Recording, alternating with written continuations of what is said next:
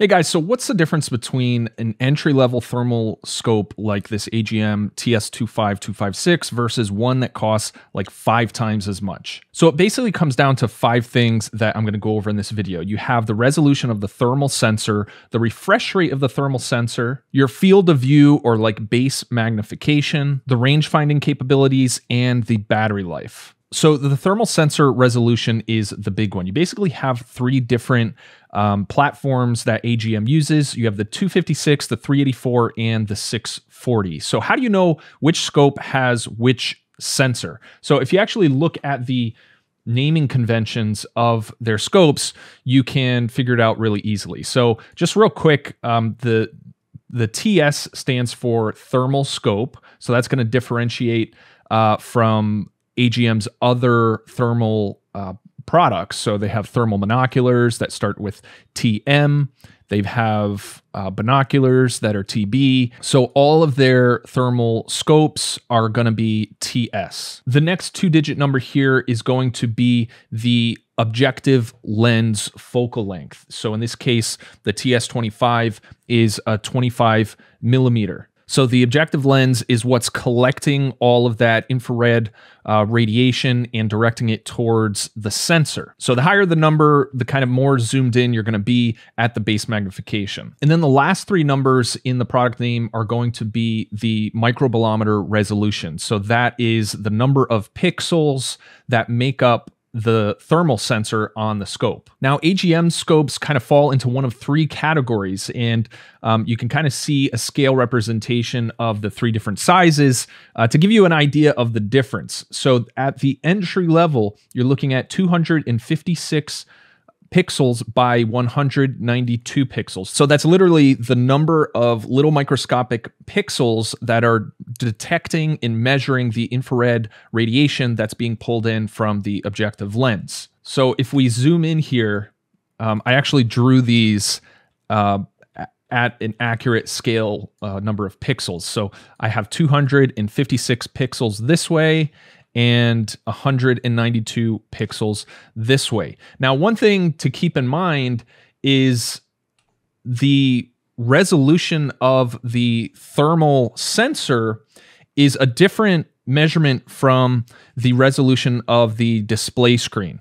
So you actually have 2 different stats that you're reading if you look into these scopes. So you have the resolution of the thermal sensor that's collecting the infrared radiation and converting that into, the processor is converting that information into a visualization that is shown on the display that is right here in front of the eyepiece lens. So one thing that's interesting is all of AGM's thermal scopes include a very high quality display. So they're all going to be 1024 by 768 with a 50 hertz refresh rate. So the display is actually a higher quality image than what a low-end thermal sensor is able to collect.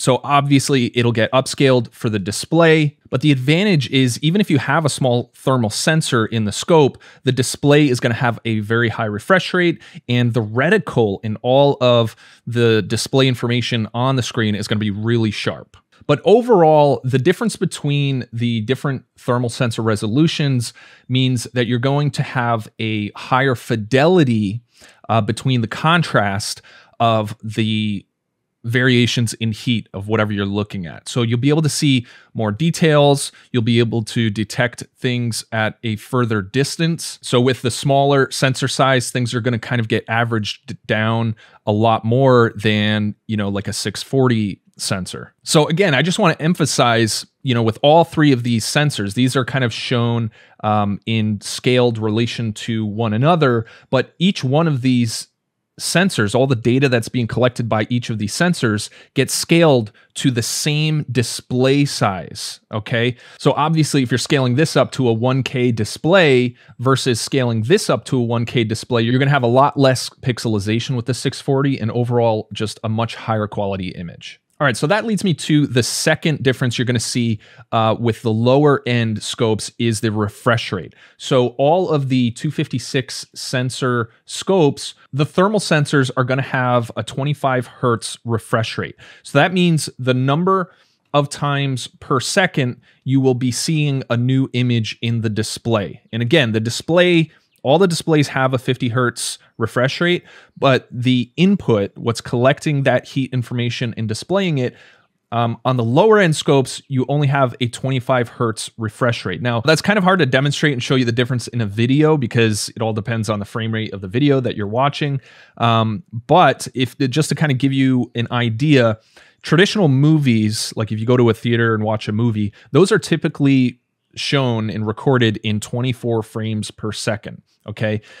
If you look closely and pay attention, you will see some choppiness, especially within fast moving action. Okay. So the higher the frame rate or hertz in this case, the more smooth, fast-moving objects will appear, which is typically what you want when you're hunting and trying to, follow a fast-moving object. So the higher the refresh rate, the better in this case. So all of the 256 resolution scopes have a 25 hertz refresh rate, and all of the higher resolution sensors will have a 50 hertz refresh rate, which again, you're paying for that higher quality sensor. Now, the third thing that differentiates the price is the base magnification. Now, in general, the farther you want to be able to see with your base magnification, the more expensive the scope is going to be. So that's going to have a higher focal length at the front of the scope to collect that infrared energy. But keep in mind, you're going to have a much narrower field of view. So it's not a matter of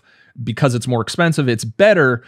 It just depends on what range do you mostly use the scope within. If you're using it within 100 yards and you're working really close range, you'd actually be much better off with a wider field of view. That way you're not stuck with tunnel vision and seeing just a very narrow field of view. But also keep in mind that all of these scopes also include multiple levels of digital zoom, which again, paired with a higher resolution sensor, you have a pretty decent quality. But with the lower resolution sensors, the digital zoom can degrade pretty quick and you experience quite a bit of pixelization. The fourth thing that sets these entry-level thermal scopes apart from the more expensive ones is the range finding capability. So AGM has the Varmint series product line that has a built-in laser rangefinder that shows you the distance of your target right up in the corner of the screen. Now, the Rattler and the Adder both have range finding capabilities. It's just it uses a statiometric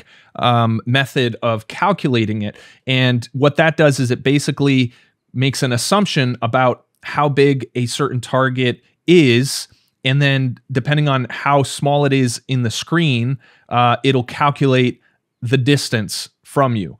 So it's not super accurate. It's definitely not as accurate as a laser rangefinder. But again, if you're working really close range, having that laser rangefinder might not be super important to you. And the fifth and final differentiator is battery life. So the Rattler series comes with two CR123A batteries. They're not rechargeable, although you can get rechargeable CR123s. Now, with fresh batteries, you're going to get about 4.5 hours of continuous use out of your scope. Now, compare that to the more expensive Adder series scopes, which have two built-in 18650 batteries plus another CR123, you can get up to 15 hours of continuous use with that scope. However, the thing is, this has a USB port where you can plug in an external battery pack. And plus, you can remove the batteries from the device and just get some rechargeable ones. They're really cheap, and you can just have a bunch of them on hand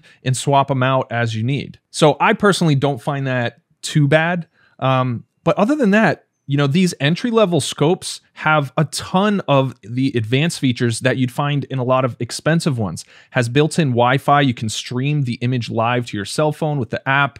You can record video with the scope right on board. You just press the button, hold down the button, and it'll start recording a video. You can snap pictures. You can save several reticle profiles.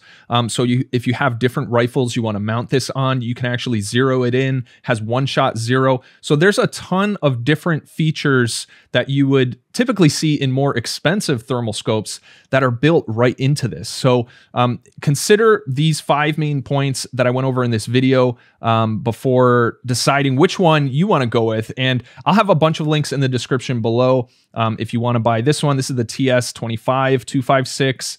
And I'll link to some of their other popular scopes as well. All right, that's going to do it for this video. Thanks for watching, and I'll see you in the next video.